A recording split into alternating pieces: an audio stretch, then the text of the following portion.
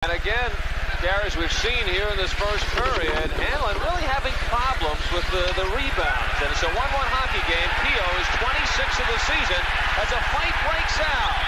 Chartraw going at it with Gary Rissling. Well, as we see, Chartraw is right on top of Rissling. That's a great close-up shot. Rissling isn't able to throw too many punches in that position. You know, Chartraw tonight has played very aggressively the few shifts that he's had. I think that he was out of the lineup. He was sat out of the lineup, and it looks like he wants to play. Well, it's a middleweight. Rissling, 5'9", 175, maybe.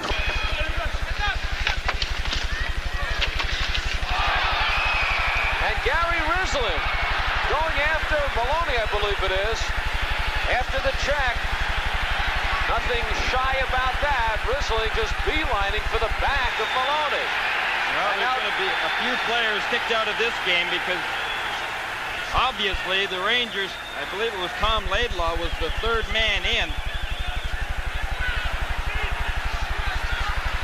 So Rissling, who is off for fighting earlier in the game, along with Rick Chartraw.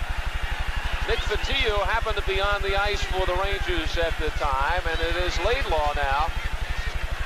As Gary mentioned, the third man in, Herb Brooks, saw that Rissling went after one of his valuable players on the ice, the defenseman, Dave Maloney.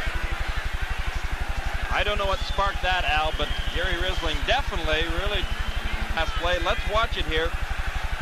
He initially threw the body check, but then he threw the glove when Maloney was more or less looking over to the side. Hanlon almost got into it, but you know, I think Tom Laidlaw was coming in there to help out his teammate. Well, it's not over yet. I think Nicky Fatillo is going to finish off where maybe Tommy Laidlaw had started. He is not too happy whatsoever about Rissling.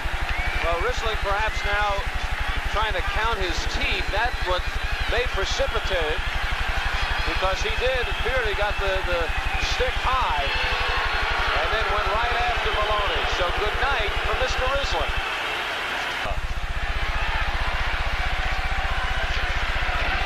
Lennon walking in, sets up Fatillo. He's got the shot. He does it.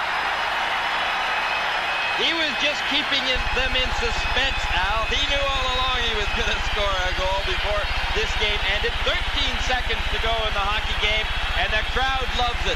Nicky Fatillo, one of their favorites, the New York-born hockey player.